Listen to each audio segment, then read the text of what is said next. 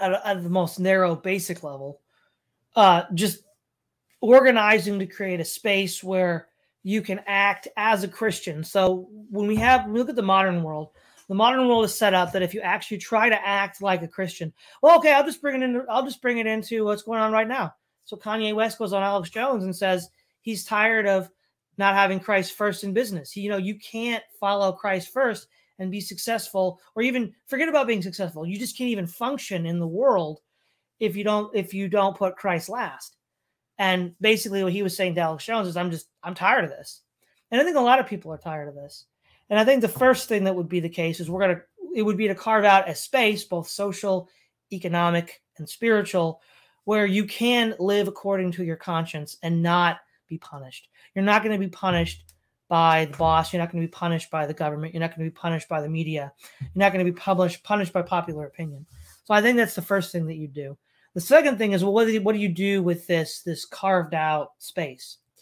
Well, I'm sure a lot of them would try to recapture their own churches. So basically, you sort of withdraw to this position of strength, and then you, from that position of strength, plan a return, right? So we've seen that throughout history. So that's one likely result. Some people might just, like being there and just grow that space as a sort of counter space to what we have in the United States now.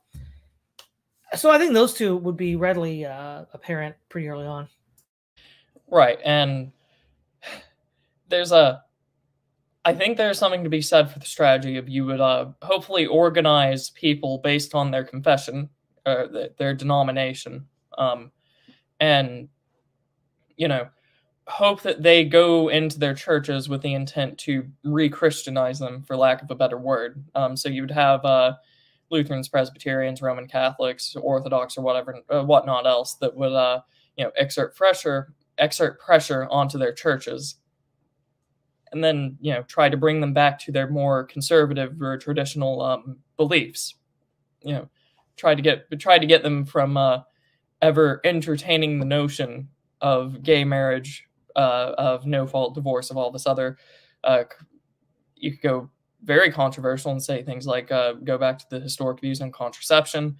Going beyond just the easy topic of should we kill babies? Well, obviously no Christian would ever say yes. But what about contraception? That used to be a settled thing, but no longer is. There is an idea that does float around every now and then that if we just organize into like a federation, if you will, all of these conservatives into this one group, since they all agree with each other basically, or basically not in a general form, but on these core issues of what Christianity is, but disagree on more specifics. Perhaps they can just work on taking back their own churches, because we can all agree, so the idea goes, that traditional Calvinism is better than modern Calvinism. Traditional Lutheranism is better than modern Lutheranism. Traditional Roman Catholicism is better than modern Roman Catholicism, so the idea goes. With the justification usually being that, if someone is a traditional Calvinist, say, most churches would make most denominations would make some statement, if they aren't a Calvinist, that, oh, it's very dangerous for your salvation. But if you say that you're a modern Calvinist, someone that does all the gay marriage, abortion, divorce, and all this other stuff, most churches would say, yeah, you're probably going in the way you don't want to, post-mortem. So, there is that. There's also the other view from a more utilitarian standpoint. Traditional Calvinism produces livable Christian societies, whereas modern Calvinism doesn't. Traditional Lutheranism produces livable traditional Christian societies. Modern Lutheranism doesn't. You can apply that down the board. The issue with this strategy is that you are going to, it's going to inevitably dissolve by design. So a lot of those relationships and friendships that you do make might have issues later down the line.